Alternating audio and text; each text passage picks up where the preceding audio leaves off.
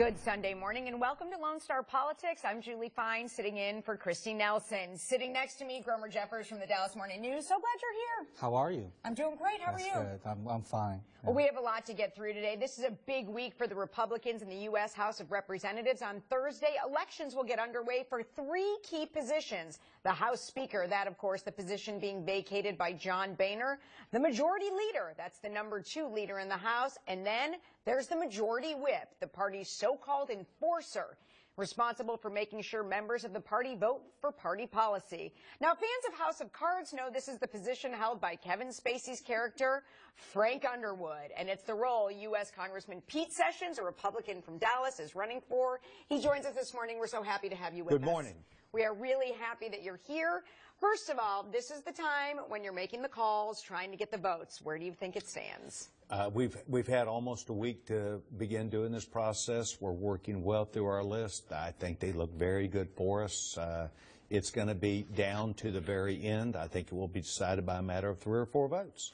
Congressman Underwood, Sessions. What sets you apart from the competition, you think? What gives you the edge going into this race? I think that I'm the only race that has a background of serving as a committee chairman, 2 terms at the National Republican Congressional Committee. We ran an organization that was unlike any other before, and that was we were member-driven. I did things with all of our membership to bring us together. What is alike with that circumstance, my background, is we did not have the will to win back then either, and now we were down again also. We're in trouble. And I'd hope that I would be the trouble guy that comes in and fixes us and puts us back together. The American people cannot win if Republicans and the majority party cannot get it together. Do you have a Tea Party problem? I don't think I have a Tea Party problem. Think so? No, I don't think so. Look, I'm running against, my main opponent is on the inside and is viewed as being on the inside as he was the chief deputy whip. And they had problems getting votes. They had problems with procedure. They had problems with power. I bring a different perspective, and that is we should go back to regular order. Good golly, as sitting as chairman of the Rules Committee, week after week after week, we get bills that have never been heard, no hearing, no vote, no committee action. We cannot continue to do that and have the confidence of the American people. And we have seen in the past few weeks how divided the Republican Party is right now. If you did get this job, how do you think you could line people up for the votes that are necessary? Well, I think it starts with people believing in what you're doing. And it starts by listening to them and coming together with a concrete idea about what's important. We have never gotten together and followed the agenda that we said we would do.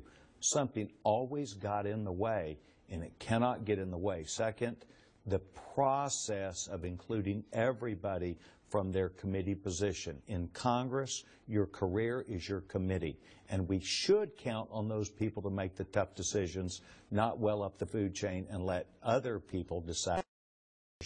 We have to be member-driven. I'm committed to that. Assuming he'll be elected Speaker, and it looks like he will, he's a favorite, how will Kevin McCarthy be different than Speaker Boehner? Well, he's going to have to be. First of all, he's going to have to be. In what way? Well, he's going to have to be because the times are different now. What pushed John out, Kevin should see that he cannot do the same things that John Boehner did. Our entire team has to think differently about what are we attempting to accomplish. John had been there from the beginning and for 6 years moving forward. A total of 10 years he was our leader. Things did not work when you don't involve everybody on the team, and that's what we've got to do.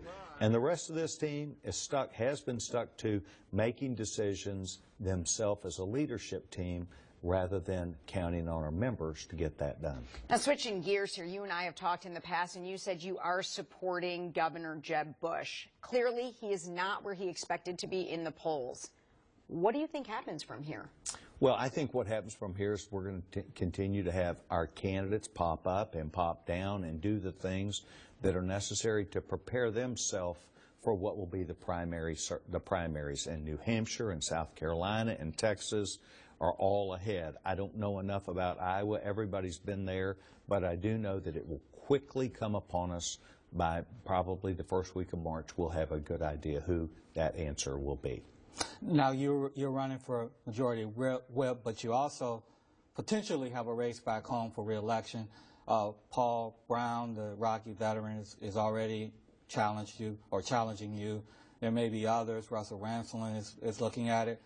What do you think about your re-election bid? Are you worried? Are you concerned at all?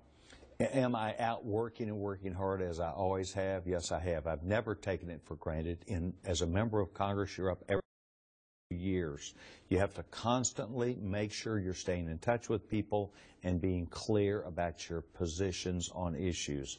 I think we've done that. We've taken in a new district this time that previously we had not represented before the last election. I think we've got a great mark that we've set for ourselves in Wiley and Sachse and Garland and Rowlett, and I think people other places in the district know me, and I think I will end up winning. Quickly, what do you do for the next few days before that vote? Well, I'm spending time making calls to people and making myself available to talk with people. They're no different than you. They are looking for answers.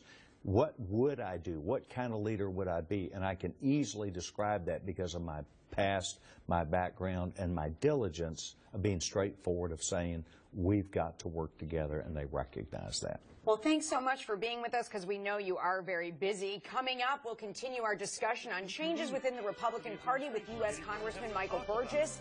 And when the Democrats debate who will be on that stage, the Dallas County Democratic Party chair is here this morning.